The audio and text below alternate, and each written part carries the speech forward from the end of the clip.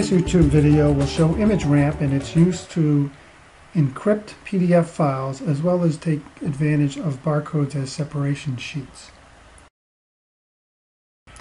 First, we locate our documents and walk them over to the N1800 scanner. Place them in the input hopper and then simply select one of several buttons that we have configured to perform our task. In this particular situation, we're performing barcode splitting and PDF encryption and saving them to a network drive. So let's take a look at this in action. First, we select our button. Our documents are in the input hopper and we scan. We can now preview the pages and we can see that we have 3 sets of documents with separation page created indicating our unique identifier.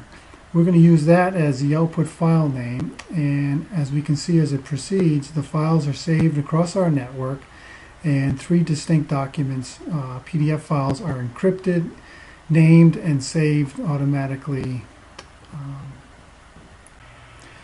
So let's take a look at how we set this up. First, we'll look at the admin console at the top of ImageRamp and edit the particular button that we selected. And the first thing we'll notice is that the output file is defined by some keywords including barcodes, the user ID, date and time stamps, as well as any other strings. We've also indicated that we want to remove the separation pages from the outbound document as well as split even if it's the same barcode value.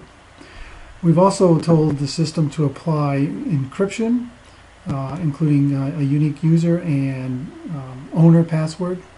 And now we can see our resulting files and load them up into a PDF reader, and we'll notice that printing as well as copy, cut, paste are disabled, as well as it requires a password.